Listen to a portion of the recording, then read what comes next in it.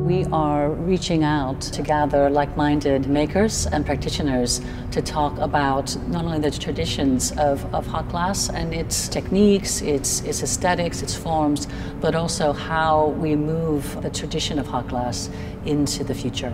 The event is really exciting because we're even going a step further in how we're gathering people together around the technique. There's live demonstrations with artisan experts in hot glass, but at the same time there are live video streams on large screens around the hot shop and the workshops showing connections to Venice Murano, where they're doing some talks today, and also the Reichsfeld Academy in the Netherlands, who also has a specialist facility in hot glass.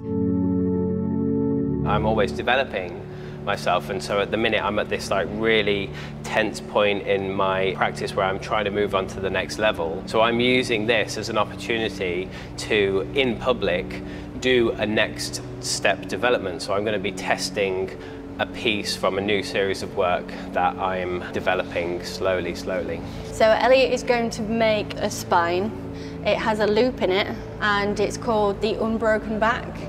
I haven't made it with him before. He has done only one test in the past. It's going to be interesting, it's not resolved, but it's always good for people to see things go wrong and people working it out as they're making, because that's a huge part of it, and problem solving is a massive part. So we're going to be doing a bit of that, and obviously the piece could break, and I'm prepared for that, and I think if it does happen, it's actually quite good because it can show that that's part of a professional process as well. It's really important that we're always looking at each other and always talking and always communicating and trying thinking about the step ahead.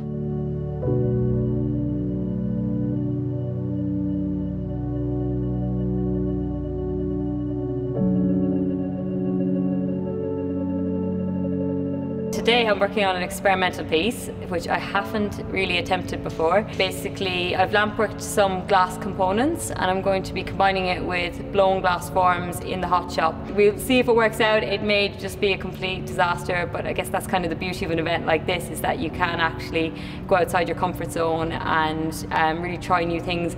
But really with the people that we've round today, we've got our own students and we've got alumni coming back to help, so it's all hands on deck and you've got different experiences that you can pull together to actually pull something off like this.